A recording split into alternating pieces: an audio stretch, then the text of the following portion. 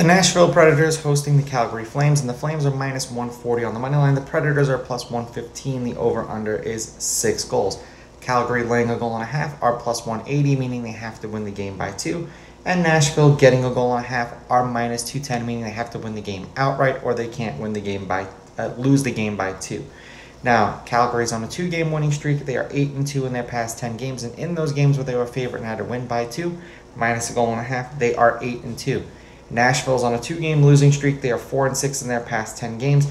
And in those games where they were underdog and couldn't lose the game by 2, getting a goal and a half, they are 3-2. And I believe somehow they are still statistically alive for the playoffs.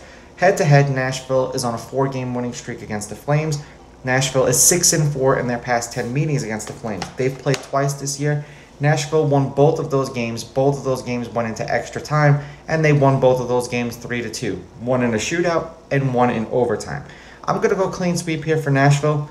This is probably going to come back to blow up in my face, but I'll take the Predators with the money line, the Predators with the goals. I'm going to go under the 6. Let's see if I'm right. Let's see if I'm wrong. If the Predators want to make the playoffs, they got to beat playoff teams.